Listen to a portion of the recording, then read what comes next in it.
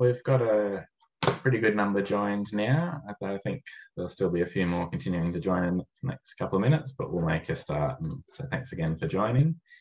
My name's Robert Grimshaw. I'm the convener of the Queensland Regional Committee for the Australian Evaluation Society. I'd like to start today by acknowledging the Turrbal and Yagara people as the First Nations owners of the lands on where I'm joining you from today, up in Meanjin, Brisbane. And we recognise that these lands have always been places of teaching, research and learning. We pay our respects to their elders past, present and emerging, and extend that respect to any First Nations people joining us here today, and from whatever lands and country that may be on, with the benefits and opportunities of virtual seminars. So just some housekeeping before we get going. As I mentioned, I'm the convener for the Queensland Regional Committee for the AES. For anyone who isn't a member of the AES and based in Queensland, if you'd like to find out anything more about the work of our committee or joining in, then please get in touch with us, get in touch with me on the committee. You can find our details on the AES website.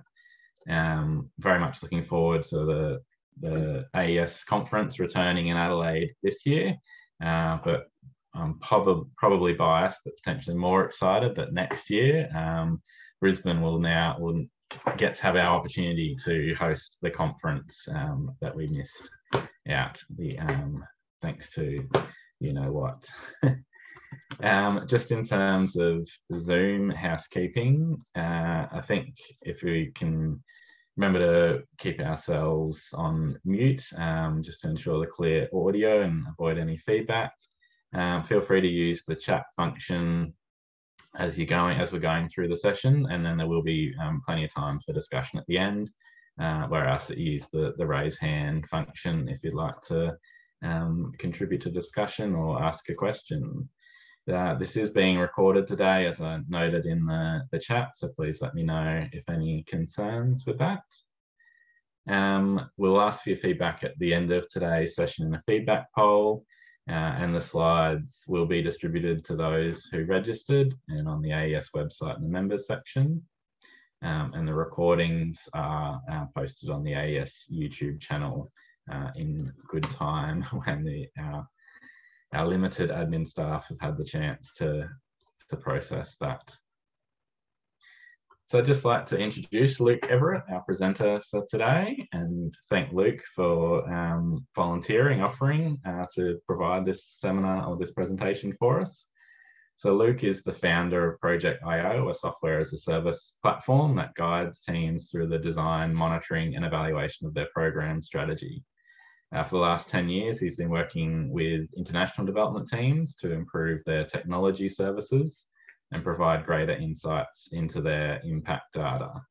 And his passion and interest around this really came up when, for the Queensland Committee, we hosted an interactive session back at the start of the year around evaluation from afar and the challenges and opportunities and insights we might have gained in the past year when evaluation from afar or from a distance has been forced upon many of us, as well as those in the international development space have been doing it for some time, but now faced additional challenges around that. So yeah, Luke was participating in that discussion and offered to provide a bit more of a further discussion and presentation around his work. So with that, I'll hand over to Luke to take us through today. Thanks, Luke.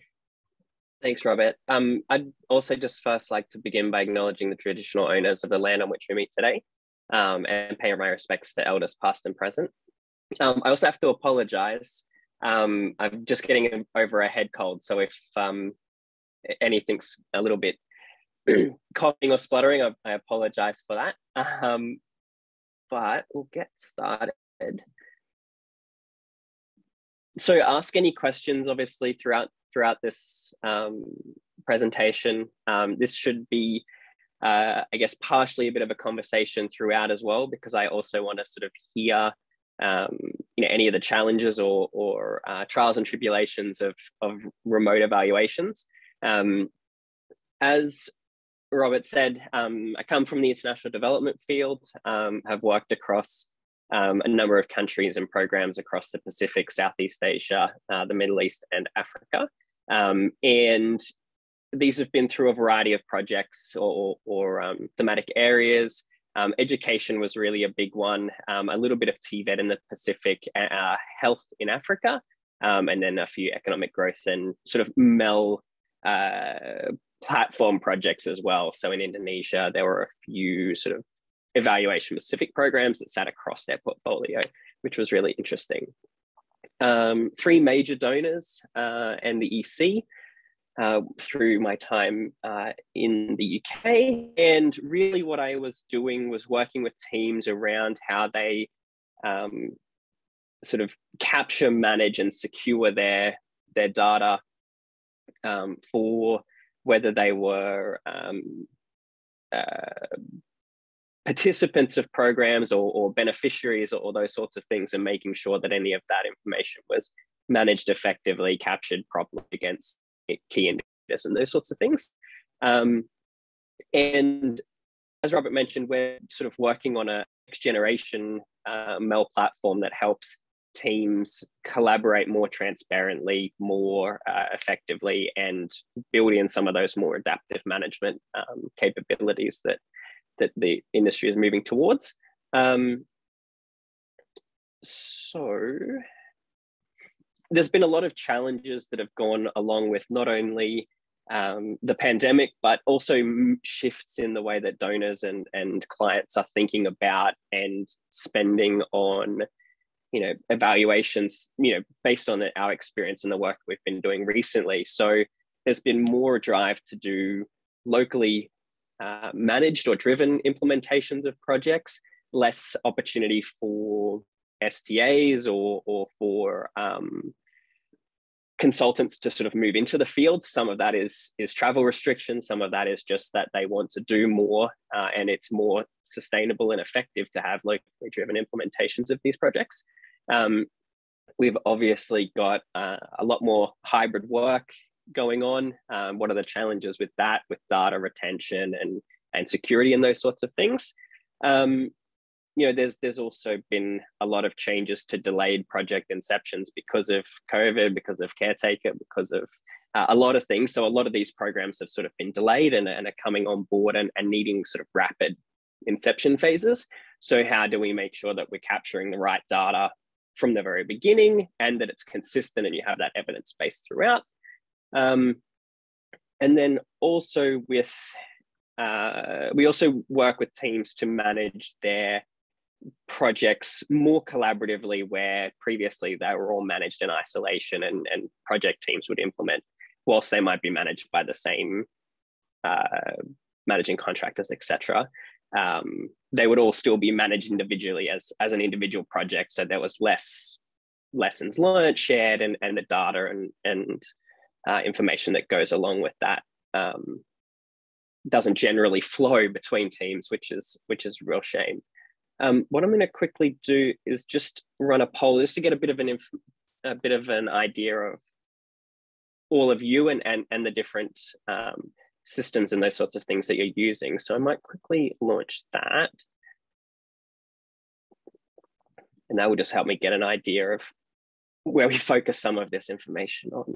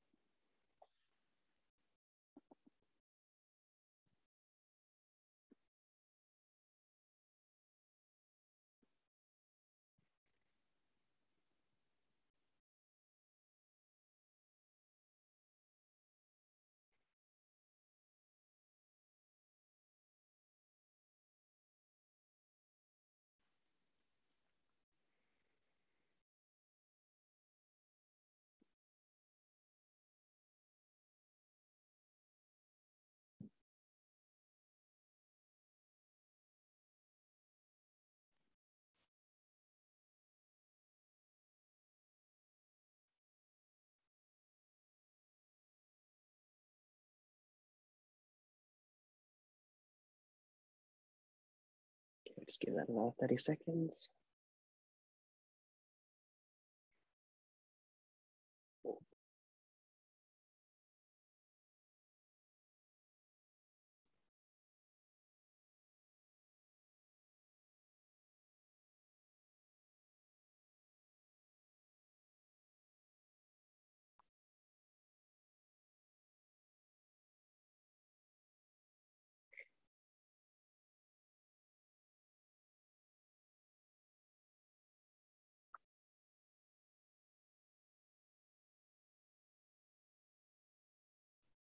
Okay, great.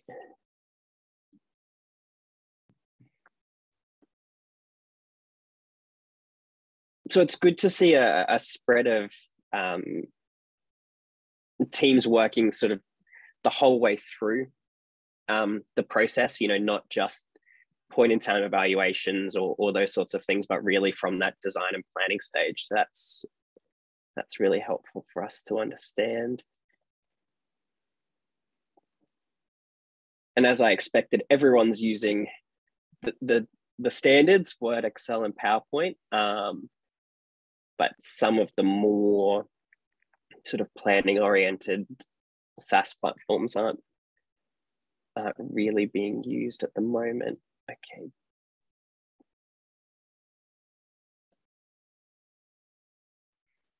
Okay. So how are we solving these problems? A lot of teams have really ramped up their technology adoption. We saw a lot of, yeah, interesting. Sorry, yes, government was excluded from that list. Perfect. Yeah, so sorry, as I was saying, a lot of teams have been scaling up their technology adoption, sometimes with core IT teams sort of vetting and managing the rollout of that, but a lot of them also just individual teams going out looking for technology solutions. We saw a lot of Zoom adoption, and then sort of as teams came through that process, I think Microsoft Teams really pulled some of that out. And the move to things like Miro, to other diagramming tools like Lucidchart and that sort of thing. And along with that, the industry's moved or is moving, depending on where you are in the world, to more of an adaptive management approach, where you are able to sort of change project structure and those sorts of things. I'm not sure in the domestic context how much of this adaptive management work takes place, but historically with your international development programs, it was very difficult to get large changes to project strategy sort of approved and allowed for development. But now we're seeing more programs where that's sort of more of a built-in core component of these programs. And as I said before, we're getting a lot more locally driven development programs as well. So with the increased technology adoption, it's really broken down into 6 key areas for assisting with adaptive management. So you've got your planning stage, where people are using, as we've seen with the polls, more of your Microsoft suite and a little bit more Miro. But things like Lucidchart and Asana are still sort of, or project management tools are still a little bit lacking. Where we're seeing a lot of movement now with planning is broadening the teams that are associated with that planning process, making sure more stakeholders are involved. And that's really helped by the technology shift, so that you don't all have to be in the same room. You can get experts and specialists or more widely distributed teams on board. And this really helps with that sort of staff and participant adoption over time. If they're involved with the planning stage, we see a lot greater level of involvement throughout the whole process. Communication stayed pretty steady. A lot of these programs will have a public website with some of their impact data, public project intranets, which have sort of more detailed analysis, but again, this would all sit in, PowerPoints or Excel spreadsheets, those sorts of things, or, your standard scheduled reports through your evaluation process, whether they're, biannually, annually, or at the end of a program. But now we're starting to see more of these structured dashboards through Tableau, through Power BI come into play. Really where we sort of need to get to, though, is more user-driven dashboards or data insights where your role might be a little bit different to how those structured dashboards in the past had been set up, so that you can monitor and manage them yourself for the roles that you're doing. And this really should be not only just from, say, a management perspective, but all the way to anyone's individual roles, so that they can actually use that information for more operational reporting. Context monitoring, we don't do a lot of this, so I'm going to skip over a lot of that, but some of the areas of interest here are around open source data sets, where you might already have people capturing impact metrics that you can use for your analysis. You don't have to then go out and also capture that information again. I think this is an area where there's a lot of room to move here and improvements to make. And then your data collection. So we've sort of gone through the maturity of how we do a lot of this. So from paper forms in country or in areas where there's low technology adoption, pulling those through previous reports and research, and really surfacing those in a more meaningful way, whether it's contextually or based on better search capabilities, those sorts of things. And now most people are using web-based forms, but it's really interesting in areas where connectivity might still be difficult. There aren't a lot of people using offline web forms and those sorts of things, where being out in the field is more important to get that data. But how are we starting to bring some of that offline data into our assessments and evaluations? Impact assessment.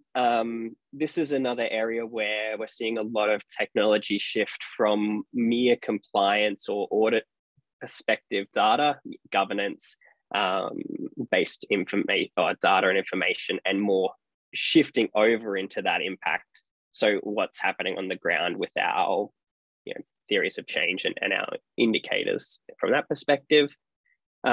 And then knowledge and relationship management. I think a lot of this is still really manual and still really needs a little bit of innovation in this space. So how are we surfacing that data for individual people for their day-to-day jobs, not just sort of point in time evaluations, more operationally, but then also stakeholder engagement. How are we helping teams or evaluators to better communicate that change, and then also tracking those evidence bases over longer periods of time and keeping that evidence chain intact so that it can be validated. But also when evaluators come in at points in time, they don't have to necessarily be involved in the day-to-day minutiae of that data capture or that MEL process, but can then still see that history to make sure that all of the results are viable and accurate at all times.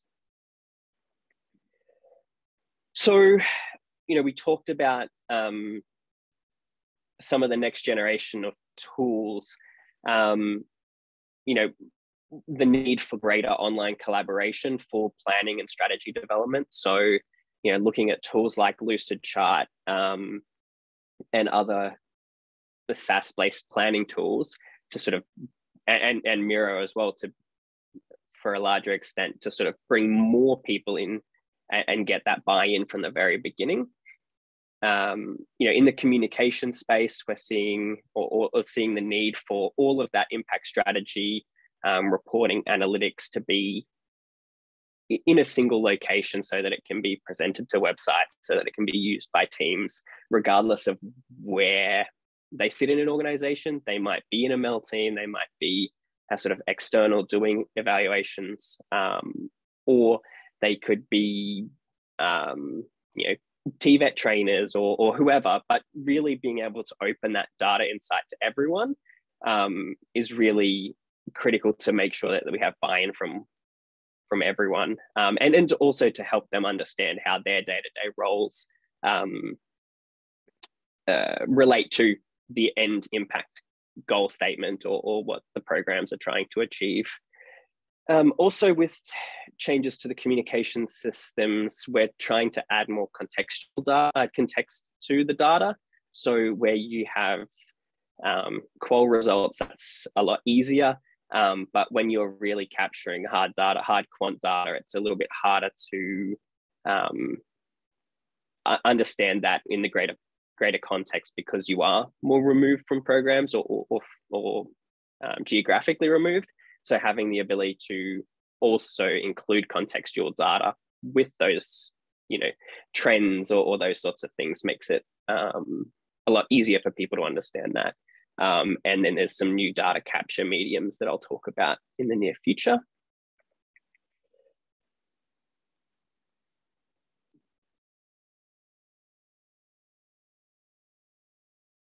And then the other parts are more specific around data capture and for adaptive management. But I think we'll talk a little bit in the next couple of slides about some changes to things like machine learning and knowledge and relationship management systems that are really helping to improve these areas.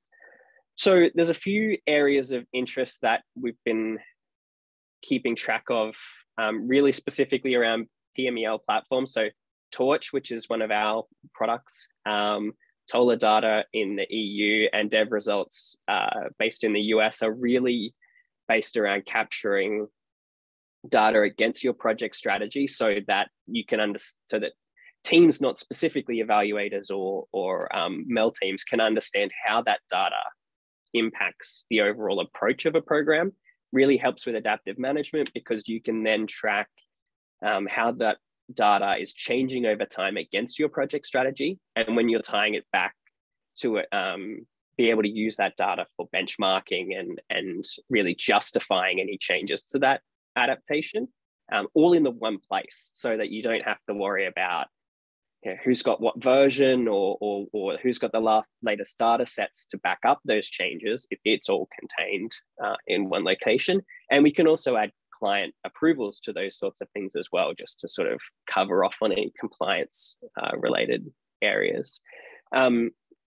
There's some people doing really interesting work on video results capture. So Folktale is a really good example of this, but really starting to add video context to the results of our programs really helps to give that extra level of fidelity. And it's in an area that was historically really difficult, especially for development programs where bandwidth is a challenge. You really had to send film crews out or people out to take those, to make those videos and to cut them together. But now there's some emerging tools that making that really easy. So that's an area to keep an eye on. And also machine learning platforms. So even AWS from Amazon and Microsoft are doing a lot of work on sentiment analysis, on automated text to speech or speech to text, areas around automated translations for teams that need to work in multiple contexts. We can use these new machine learning tools to simplify that process and automate that process, but it also makes it a lot more accessible to teams in the field. We can talk more about that as well.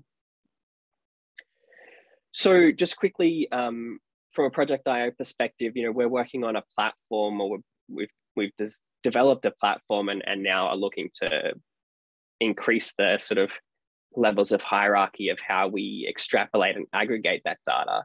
But we really focus on the teams individually and stakeholder engagement. So how do we democratize that data more, increase transparency so that more people can use that impact data and do experiments, run new interventions with that data, where previously it had been sort of locked down a little bit more into the MEL teams or into the evaluation teams that,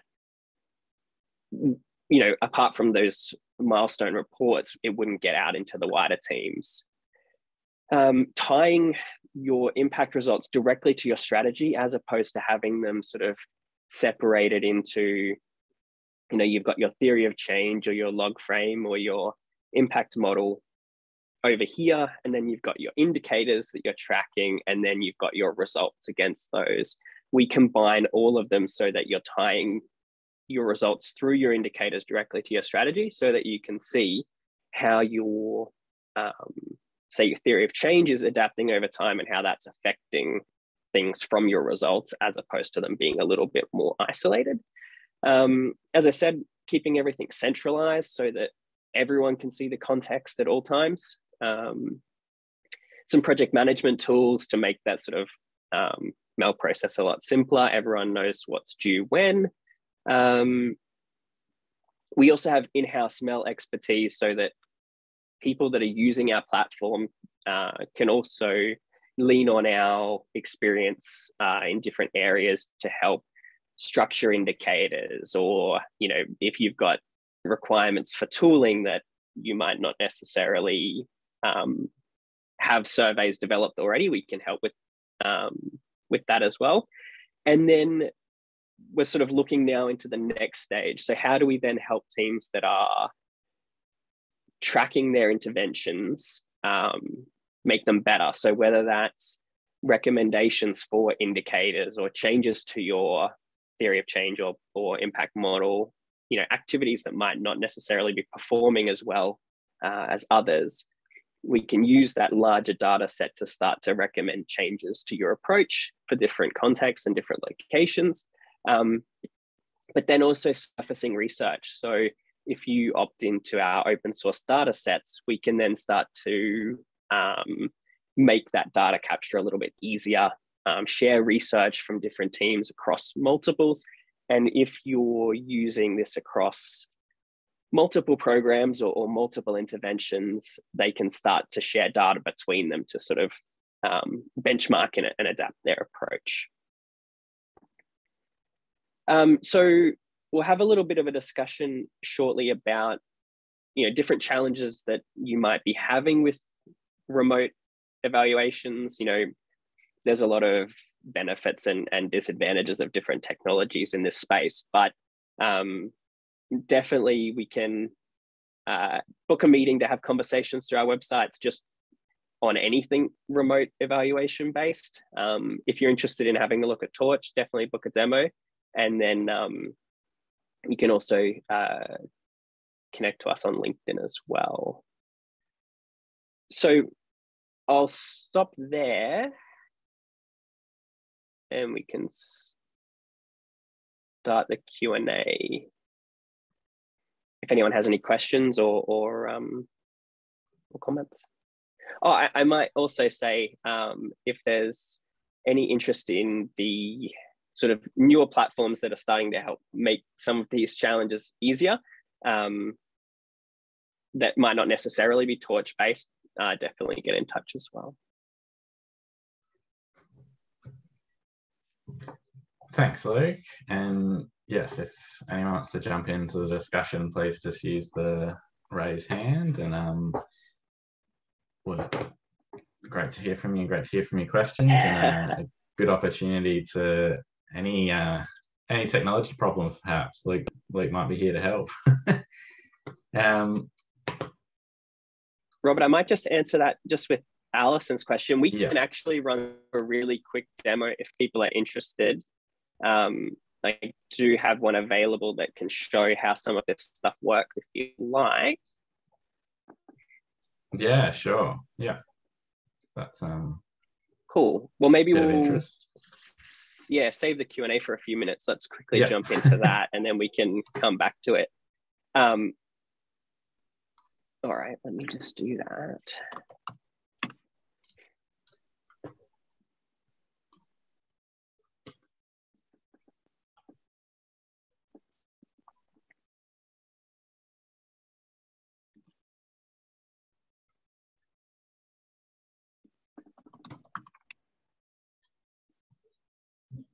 Just while you're doing that, just related to the demo, just the question around if you can describe the key functionality of Torch and compare it to the platforms such as Amplify and Social Suite. which I'm hoping might mean something to you with the name platforms. Yeah, of course. So I'm things like feeling social quite like a Luddite right now. things like social suite are really interesting, and I think there's a lot of work in the ESG space as well that we're seeing a lot of technology adoption, where it's sort of really focused also on sort of the governance reporting and those sorts of things, where we're looking to place torches really at that sort of impact measurement space, as opposed to necessarily ESG. Although it's interesting to sort of tie all of that together, because there's some sort of there's some governance reporting that is more straightforward than and less I don't want to say arbitrary, but less more difficult to sort of see those tangible benefits without more in-depth evaluation. So it's sort of starting at the other end of that. All right, let me just share this. Just what's ESG for the audience? What's ESG stand for, Soli? Sorry, 1 second. So yeah, there you go. Sorry, I was trying to share my screen at the same time. I think someone else helped me out in chat. Yeah. Perfect. So okay, so this is Torch. So this is test data, so don't get too hung up on what the actual results of these are. But what I will do is just jump into our example case study project. So when we talk about like a theory of change or an impact model or a results chain, you're normally going to be looking at something like, actually, let's get another example. You might be familiar with something like this. So where we build out, and sorry, my screen's quite small because I'm working off my laptop, but we might look at, say, like a results chain like this, where you've got starting at you might map your activities and then to your outcomes through to your, and in this example, they're not using traditional theory of change hierarchy, but tracking your project strategy all the way up to your impact statement. Where we start to break this down away from its traditional model is we take that attribution out so that teams can see really simply an overview of your project. So you might say, this is your overall impact statement. You've got a number of indicators associated with that. And this is where we talk about attaching them directly to the strategy, as opposed to them having them in a separate evaluation framework or something like that, so that you can really see which indicators are relevant at which levels. And you might see that sort of, as it goes through that hierarchy, it might evolve over time. So you might track at the very lowest level. Let's try and grab an example here. Yeah, so number of unions invited to training, but further up the chain, you might say, number of participants overall that attend training, as an example. Where this then comes into play, if we go back to this example, is we help teams firstly structure their programs. So we've developed a wizard that sort of explains, if you're using a theory of change, how to structure a goal statement. This might come from a donor or a stakeholder group. It may not. So you may have to set that yourself. It may be related to one of the strategic development goals, those sorts of things. But we help teams through a simple wizard process structure out your project. And as you add elements, we're going to mark them off. And if you're using one of our templates, you also get an instruction panel on how to manage each of those levels. Then for simplicity, we also provide an evaluation framework. So this just allows you to export that to donors or to stakeholders that are interested in that. And this is just a list of your indicators overall. then, as I said, you've got your diagrams, and where we help with stakeholder engagement here is that each of these elements of your theory of change or your impact model have status indicators across the top. So you might see an at-risk element that is, hasn't had results recorded against targets, or it might be overdue, or those sorts of things. You've got elements that are completed, and so falling behind, and then at risk. So if there's an element that your targets are much higher than the results you're capturing, we're going to flag that automatically for you to say this is an activity that you need to look at. From there, you've also got, we automatically build a performance view for you. So these are just automated dashboards out of the box that people can use to track different indicators. And we use a tagging system to create cross-cutting views. So in the international development space, we would talk about, say, gender or GEDC related indicators. And we can use this to automatically cut some of these down for you. And really what this is doing is just saving time for teams not having to then pull that data into Power BI or Tableau to get some of this pretty straightforward data. Then you've got your document management, so you can upload designs or reports or those sorts of things at the project level.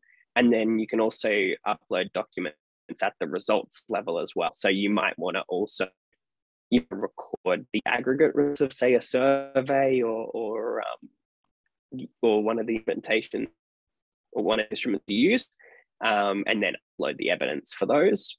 And this is how we sort of start to track that evidence base over time. We've got user access controls at the project and platform level. So you can give stakeholders access, read-only access to a specific project, or you can give your teams, full access to all projects. Just helps with that management. And then we also have a version control system where you can save versions and variations of your theory of change or your impact model, so that you can go back over time and have a look at, at the start of your program, what did your theory of change look like versus at the end, or if there are, points in time where you want to create variations. Say, as COVID hit, your project needed to pivot or change to a COVID recovery model. You could create multiple forecasts of your theory of change, take that to your donor or stakeholders and say, this is how we expect these changes could happen, and then choose one of those forecasts to become your core project. And they're fully featured as well, so you can go through and have a look at how those targets and results would change over time.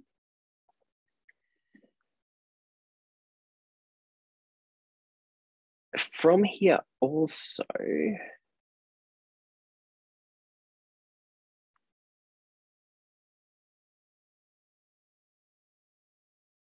just going to stop sharing for a second because there's one other feature that I want to quickly show, but I just need to do one thing.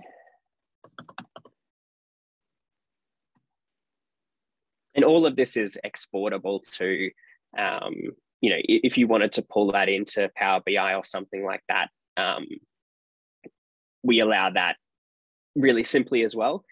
The idea of this is just to make it easier for teams so they don't have to pull it into something else to do that evaluation. Okay. Just reshare this really quickly.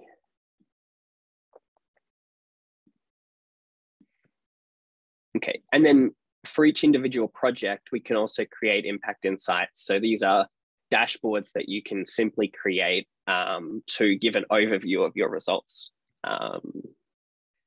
You might want to have a dashboard just for your stakeholders that shows, this was a volunteer program, so total number of volunteers broken down by location.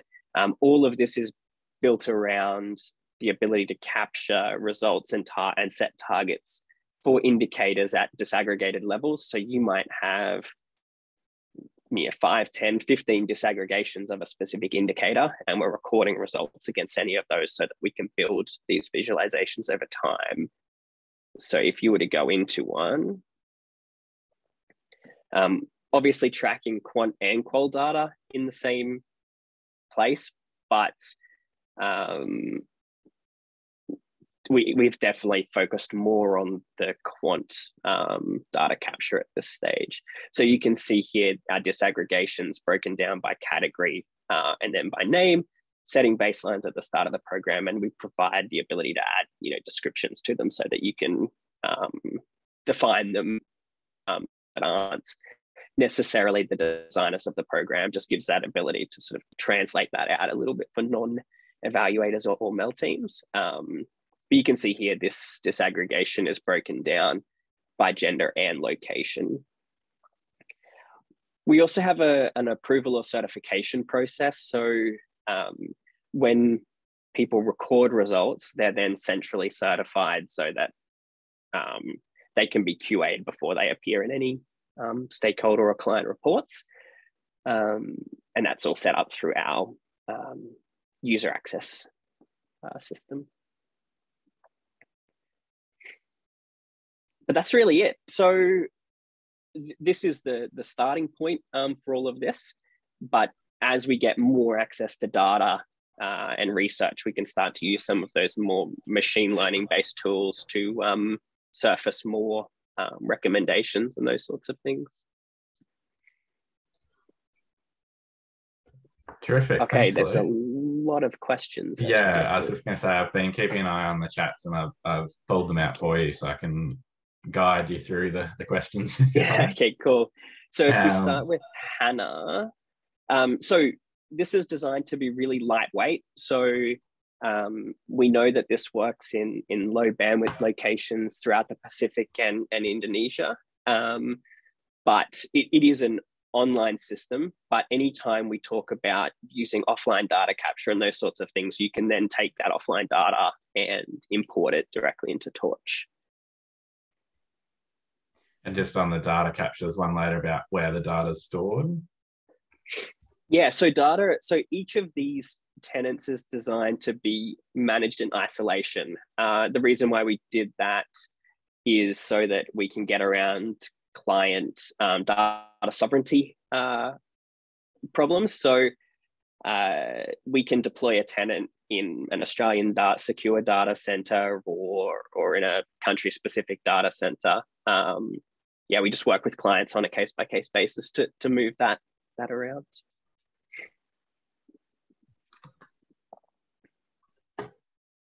Cool. And I think the next one, is around, is it useful for routine program monitoring as well as evaluation, or just for standalone evaluation? Yeah. So the idea of this was to make it operational. So you might be only using, you might be only capturing data at specific points in time because you might have a survey that goes out annually or those sorts of things. But we really want to make this an operational system that people can use to adjust their programs, month to month if they had to. So it's really about when those indicators are recorded. But for example, we're working on a finance integration at the moment so that activities could be tagged against your finance system, and you could have those come through monthly so that you can really use it for routine monitoring. And then next one around, what do you recommend for complex human system innovations, or where linear theory of change may not be appropriate? Yeah, so we haven't done a lot in this area, but with our customization with your programs, you can sort of set up your own hierarchies or structures so that you can capture it in the way that you want to or that your team needs to. And then especially for things where you're doing a lot of adaptation, that version control process really helps to sort of guide through that process. But yeah, it's definitely not an area that we've focused on initially. But it would be great to talk more about that if you would like.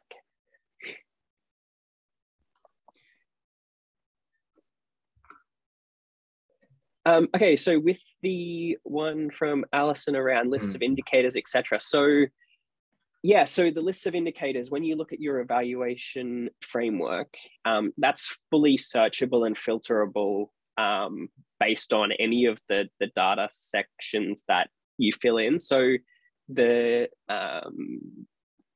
standard is really based on DFAT's indicator categories, but anywhere where you were to click a heading or have a look at, open the advanced search section, you can filter on any of those fields that you capture.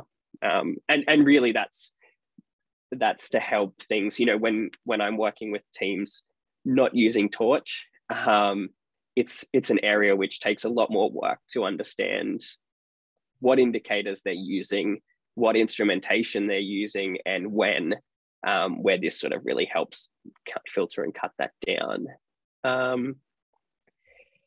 The other part of that was transfer a project to a client's account. Yeah, so at the moment, Torch tenants are designed to be isolated for an individual project. And we did that exactly so that you could transfer that to, you know, whether another contractor took over that program or any of that sort of the thing happened throughout the contract process. What we're working on now is an overarching platform that sits across multiple Torch tenants that can then aggregate that data up so that you can get access to, say you've got 10 clients, you can then get access to all of those or pass them off as needed. And export. Yeah, so you can export any of the diagrams, any of the data into Excel or into PDF.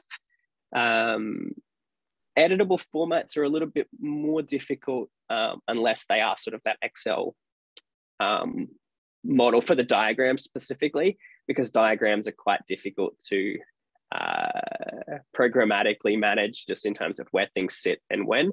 But it's an area where we're going to be putting more effort into as well.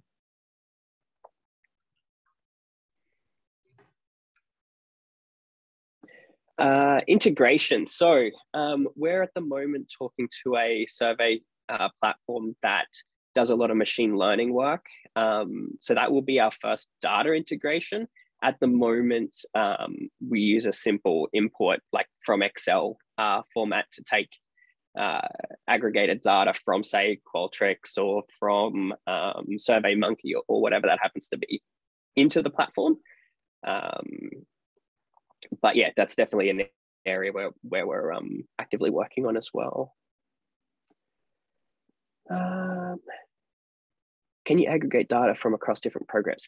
Yeah, so, and this is what I was talking about in terms of that organizational layer. At the moment, if you have multiple projects on the one Torch tenant, it's not how it's designed, but you can definitely aggregate them at an organizational level. So there's two different dashboards and they work exactly the same, but they are limited in their scope just for that sort of security perspective. But at the platform level dashboard, you can add visualizations and data sets regardless of which project using our tagging so that it can automatically pull those aggregates up. So for example, if you had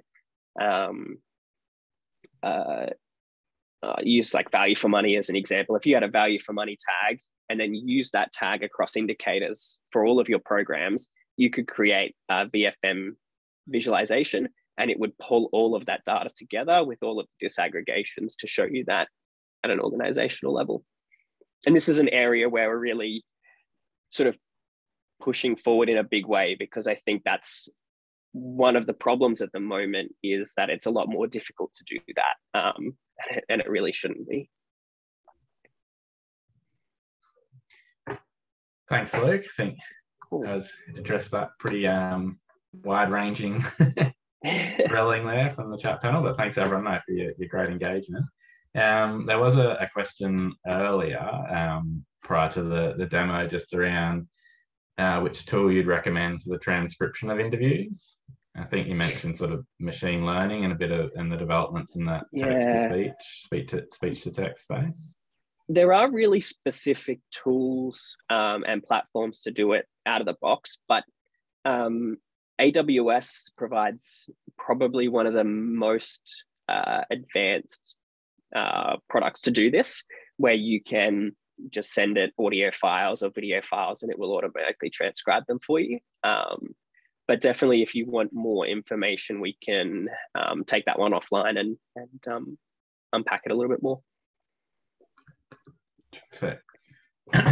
So we've got a few more minutes for anyone who does want to jump up with any other questions or discussion points. I was wondering a bit, as we're going through and particularly looking at the demo, about where the use of technology or, Torch as a tool in particular fits with then the capability building of the evaluation teams or the evaluators that you're encouraging to use the tool. Like, do you find that it's sort of build it and they will come, and you build them up to because the tools, technology is hugely capable, but people, might not be as much. Do you build them up, or do you build them first and then go, now you've got that in place, here's the technology to sort of unleash your potential?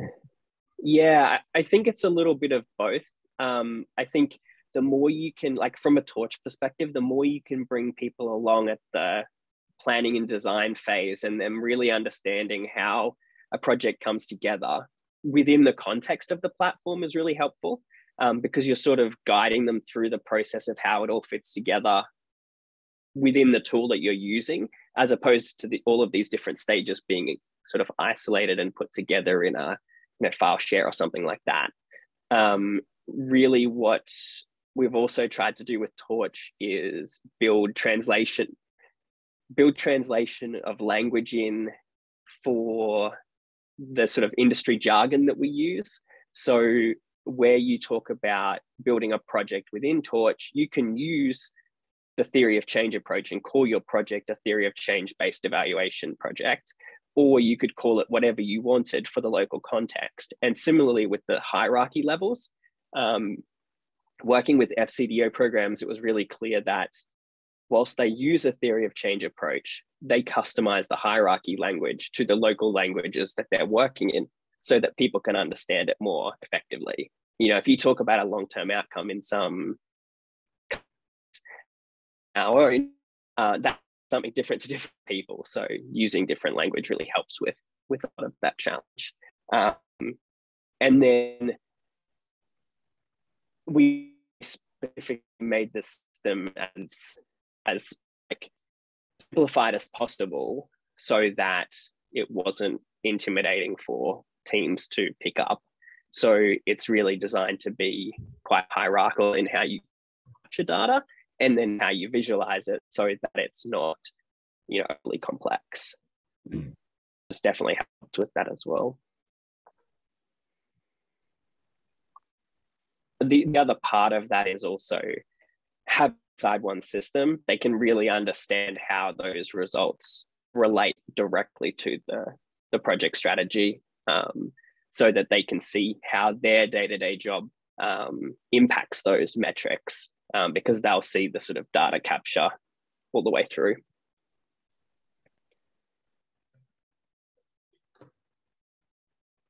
Terrific, thank you. And just mindful of time with only a couple of minutes to go, I'll just, thank you again for the presentation and addressing everyone's questions there. And thanks everyone for your engagement. I just launched the feedback poll, but we do have a couple more minutes.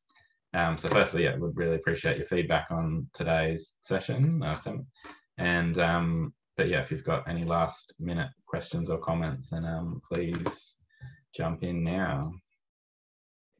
The feedback poll should be coming up for people now. Awesome. And I'd just like to say also thanks to everyone for coming along today. And if you want to learn any more about Torch or have any technology challenge questions in this area, definitely reach out.